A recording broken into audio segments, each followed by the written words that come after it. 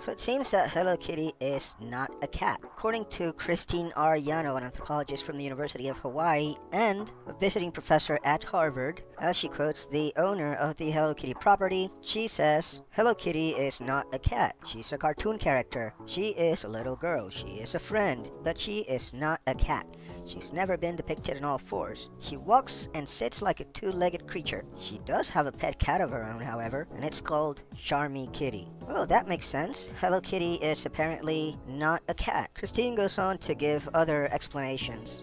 She's from London, she's a third grader, she can play the electric guitar, and she can do all these cool things that cats just don't do. But here's the thing, the statement is about 20% correct. Hello Kitty is a cartoon, but she's a cartoon of a cat, regardless of what the owner of the property might say as to it being otherwise. The reason why I make the argument is because of a bit of literary theory coming from French critic Roland Barthes, who argues for the death of the author. This theory argues that the notion of incorporating authorial intentions into the reading of a text is incorrect, that it shouldn't matter what the author says. It argues that the text and the creator are unrelated when the reader is making meaning of what's written in the text. Now the thing is that this is true not just of poetry. A poem can mean many different things to many different people, of course, but it is also true of visual images. It is also true of interactive texts.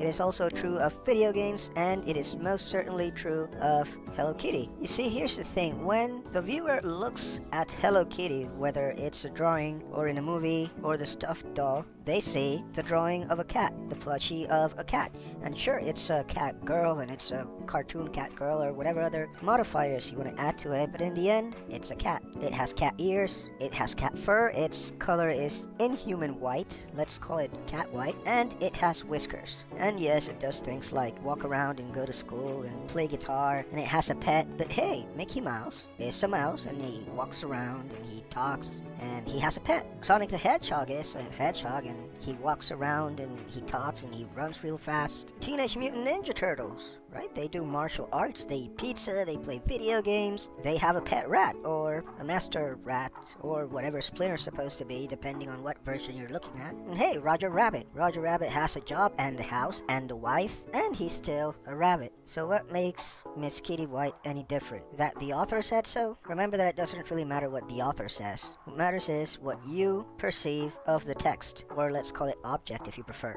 And as far as I'm concerned, and as far as everyone, I'm sure, is concerned, Hello Kitty is a cat. Then again, I am a grown adult male, clearly not the target demographic for Hello Kitty. So let me just go ahead and ask, I don't know, my son, he's a kid, he should know better. Hey, come here, I'm gonna ask you a question. What's that? A cat, and it has a bow on it, so a cat and a girl.